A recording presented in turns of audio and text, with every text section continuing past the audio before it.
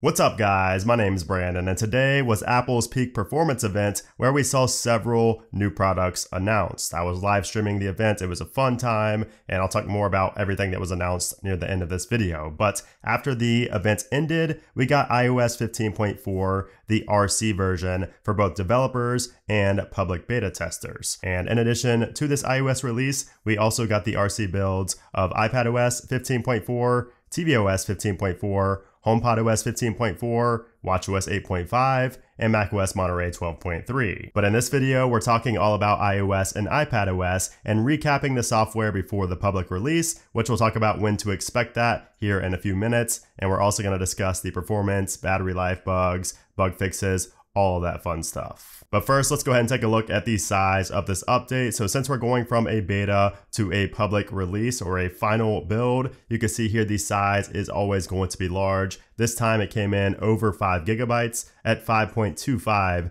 gigabytes on my iPhone 13 Pro Max. And if we head into our settings, general about 15.4, we can see here the new build number is 19E241. So very similar to what we saw with beta 5. So I would assume that not too much has changed going from beta 5 to the RC. And if we go down to the modem firmware, you can see that remains unchanged at 1.59.03. So if you had any cell connectivity issues in beta 5, those probably won't be resolved with the RC or the final release, unless of course we get an RC2, which is always possible. All right, so now what's new here in the RC build of iOS 15.4? And you guys know I don't like talking about every single new feature coming in the final release, otherwise it would just seem like a copy of the video that comes the next week. So I'm just gonna do a brief recap of the major features, and then I also wanna talk about the new wallpaper that was just added here with the RC build. So if we go into our settings, go to wallpaper, choose new wallpaper, and then to live.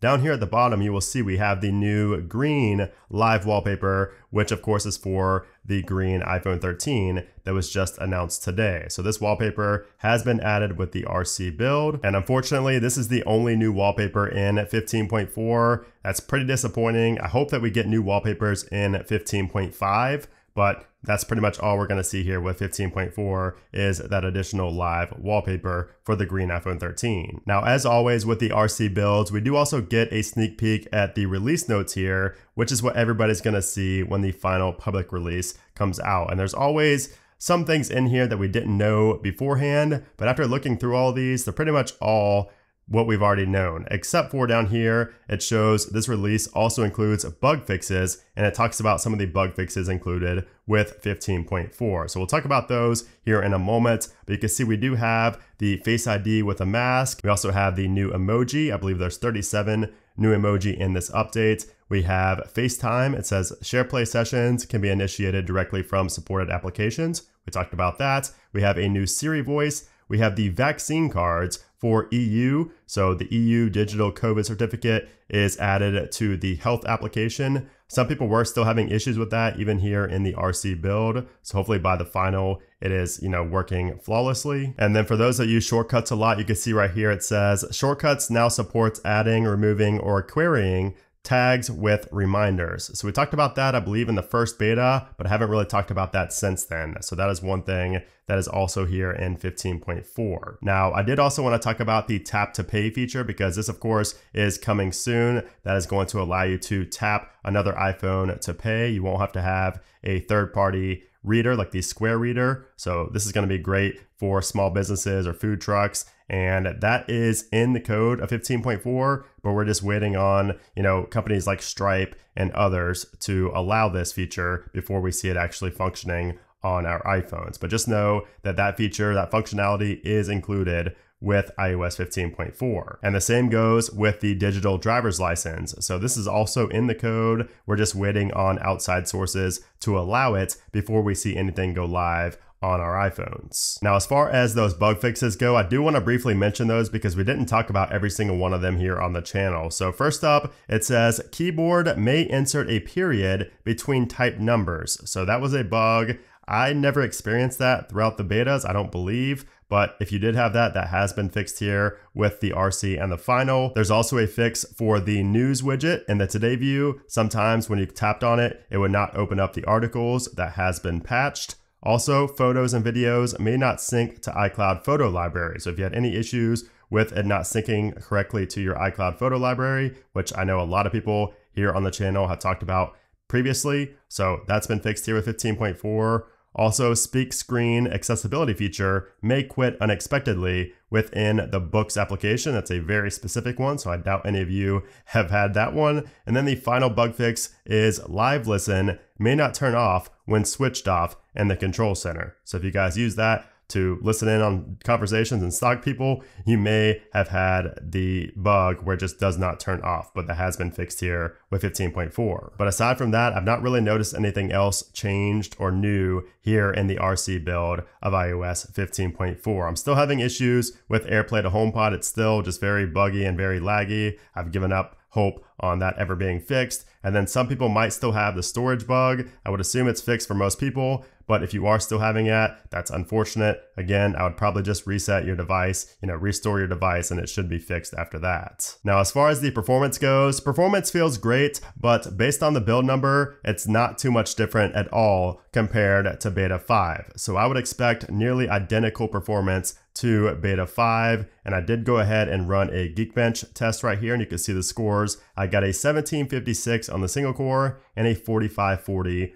on the multi-core. So very respectable scores there, very strong scores, which does indicate, of course, we are on a very stable build of 15.4, but it's always good to get some reassurance from these results. And then as far as the battery life continues to be great and better than 15.3.1 in my opinion. So once again, I would not expect a major change from the 5th beta, but if you were having good battery life, you're probably going to remain having good battery life here on the RC build and the final release. And for me, that's a big deal because 15.3.1 had some battery drain issues. I talked about that in previous videos, and I've not had one instance of battery draining here on the betas, really throughout the whole beta stages of 15.4, which is a good sign. All right, so now what is next for Apple? So first up, let's talk about iOS 15.4, the final public release. So according to Apple themselves, that is coming next week, most likely on the 14th or the 15th. They just said next week, but it's always usually on a Monday or a Tuesday. So I was hoping it would be later this week, but since the Apple products that got announced today don't come out until next week, we're not going to see 15.4 until early on next week. Again, most likely on the 14th or 15th. And then after 15.4 comes 15.5. So I would expect to see the first beta of 15.5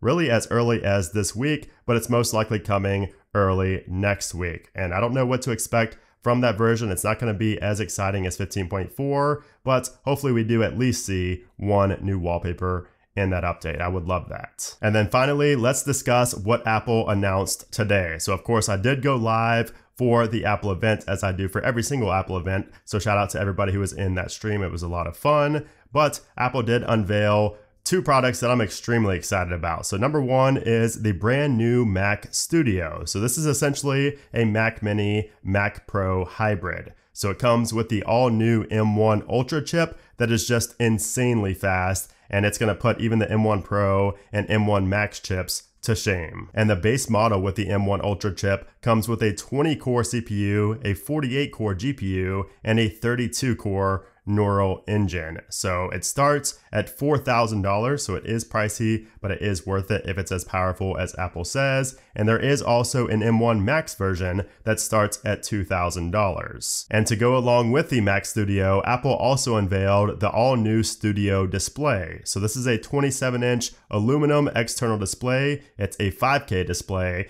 and the stand actually comes with it. You don't have to pay extra for the stand. So you can pay a little bit extra for a height adjustable stand, but it comes with one, which is great. And you can also get the nano texture, which as you can see here, I did go ahead and go with. You guys in the live stream convinced me to go with the nano texture. I wasn't gonna get it, but you guys all convinced me to get it. So I did go with nano texture. And the best part about the Studio display is that it also has the A13 Bionic chip inside to power the 12 megapixel ultra wide camera. So we're gonna have center stage on the webcam of this display, which is awesome. And it's also going to power the amazing speaker and mic setup. And then of course, as expected, Apple did also announce the iPhone SE 3, which comes with 5G, the A15 Bionic chip, better battery life, improved durability. So it uses the same glass as the iPhone 13, and then also a new camera system with Smart HDR4, Deep Fusion, and photographic styles. You also get the live text feature, which is nice,